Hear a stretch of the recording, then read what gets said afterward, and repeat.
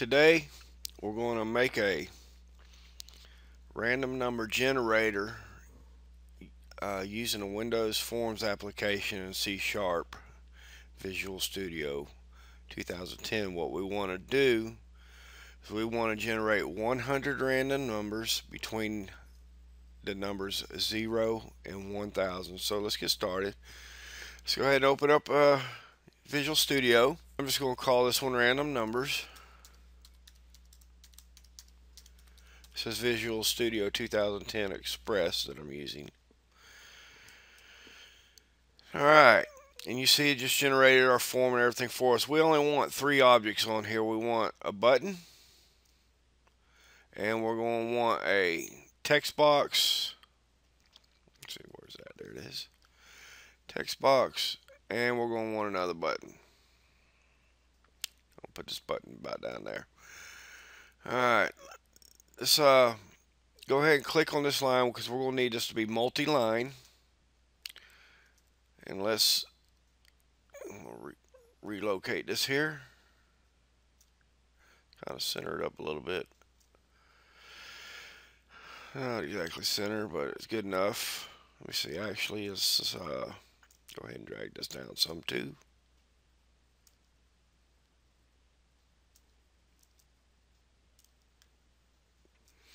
There we go.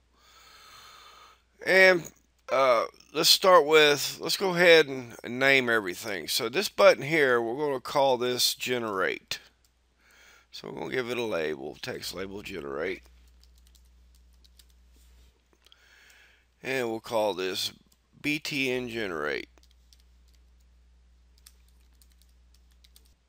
And we're going to give this text box a name. We're just going to call it TXT numbers.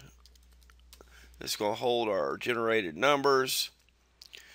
And let's give this button, we're going to use this to close the application. So we're going to call this close.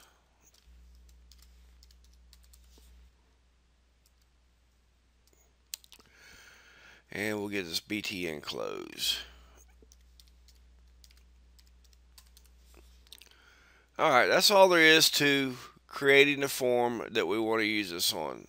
So the next thing we want to do is we're going to need to create a random number generator, and we're just going to get it working where it puts 1 in here for now, just to start with. So you can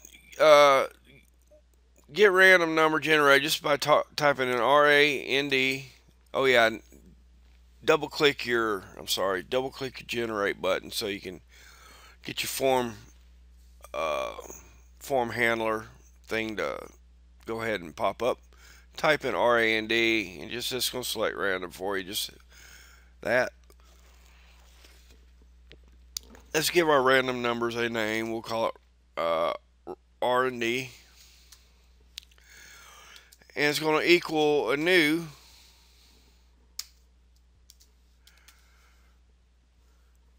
what did I do wrong here? Whoop. New random. And that's how you create a random number generator. Is that easy? Alright, now let's create our integer, our int variable to store the numbers. So it's going to be int, and we'll give this the name nums. It'll equal our new random numbers, right, from the random number generator. So we're going to go RND.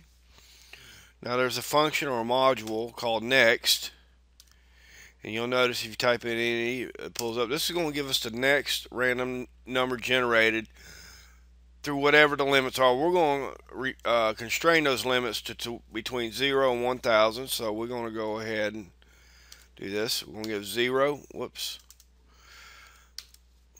So you got 3 options here: int max value, int min value. We want int min and max, so we're going to set that right here.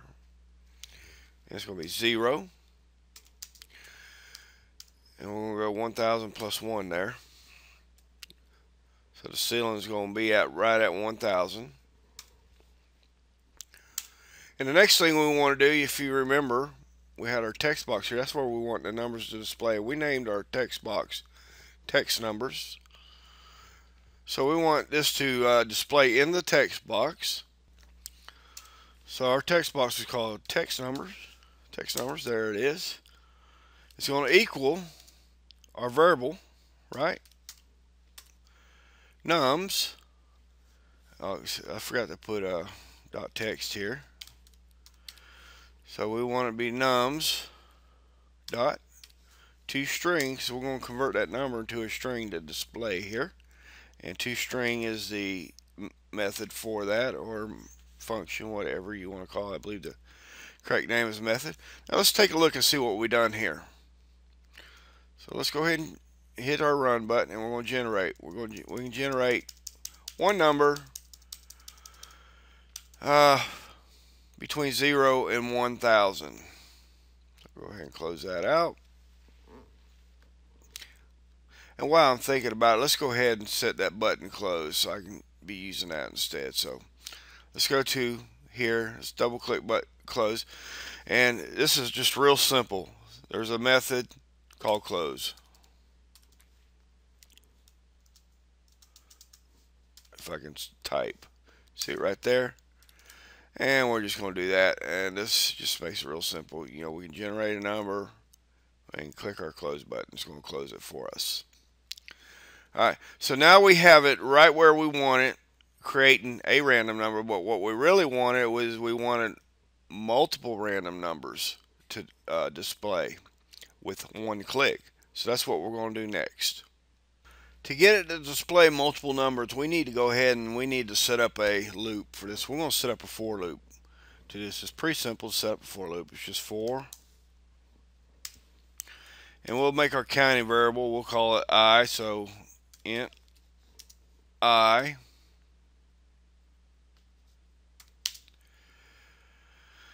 So if int I is less than or equal to 1,000, 100, right? Yeah, we're running this loop 100 times. So we'll make it less than or equal to 100 because we want 100 numbers. We're going to increment our variable by 1. So we're going to have it, as long as I is going to be less than 100, it's going to run the statements below this, which is going to be basically these two statements right here. So as long as I is less than 100, we want it to grab a new number from the random number generator every time and throw it into the text box. So here's what we're going to do. We're going to add these two lines here. Now I'm just going to copy and paste, save me a little bit of typing. Whoops, that didn't work out very well, did it? Back that up. We'll take our variable nums. We're grabbing a number from the random generator right here. This is our text box. So every time we get a number, we're creating a new number for the text box and converting it to a string. Let's see how that works. And I have an error. What did I do?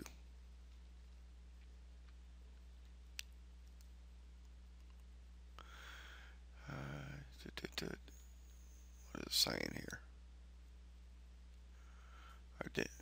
Oh, it auto completed on me. That's what happened. That's one bad thing about and I so you gotta get this set up right. There we go. And I is less than or equal to 100. I'm still getting an error. Why am I getting an error? Okay, we got int I got it cleaned out here. Int I equals 1. That's what I had forgot. I forgot to go ahead and set that in there.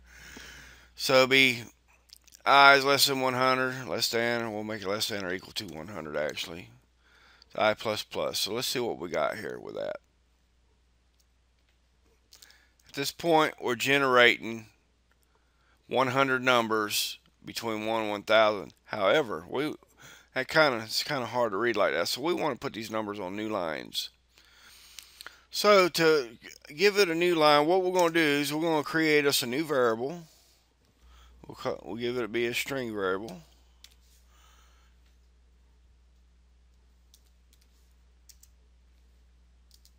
New line. And there's another method you can do to call, and it's going to be called environment. Environment dot new line. And we're going to add our new variable, new line, in between text and toString. So let's just put it right there. And then give us our plus sign there. And there we go. Let's take a look. And there we go. Now you have, I thought I put the scroll bars on there. I didn't put scroll bars on there, so let's do that real quick. So let's go back to our properties box on the form view. And let's click on the text box so we get the right one here. And scroll bars, let's go ahead and set that up to vertical. I thought I had done that. And let's run that again. Generate, and there's our 100 random numbers that's generated between 0 and 1000. Hit to close. And that's all there is to it. And if you need to, I have other videos, other program videos at my website, along with how to use various Adobe products such as Photoshop, Illustrator, and Dreamweaver, and how to WordPress at www.skeeterz71.com.